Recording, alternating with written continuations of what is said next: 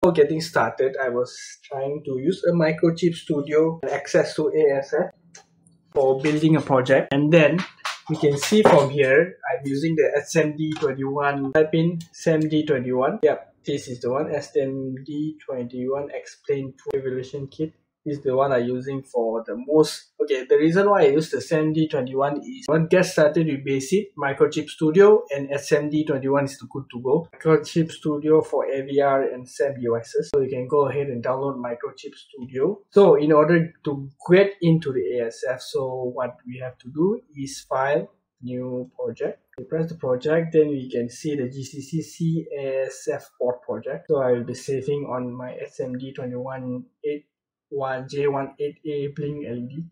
So we can name it the same here. So we choose ATSAM. So they have two, which user board template or ATSAMD21 Xplained Pro. So we will choose the ATSAMD21 Xplained Pro because they already Microchip has it, make it easy for us to use all the definition. Use the user board template that will be start from the scratch. So you have to define everything like LED or anything in the scratch. So you can see this is the ASF framework header file. The ASF, we have tons of header file going on, which is compiler, board, interrupt, port and clock, general clock system, pin multiplexer, system interrupt, and the code. First thing is they have this mechanical button you can press.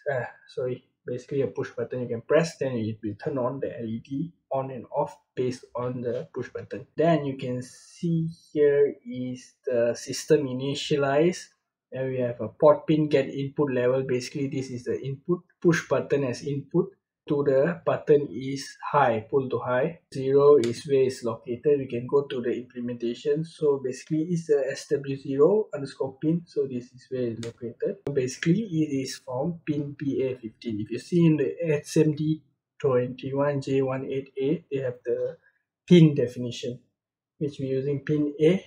If we're using the user template, it doesn't have the definitions that we have to define ourselves based on the hardware itself, what it provides. Basically for pin PA15 came from the PA15 right here. So we go into high. When we press the button, when we lose the button, it will be goes to the low state here. So we can see the LED, it is where it is located.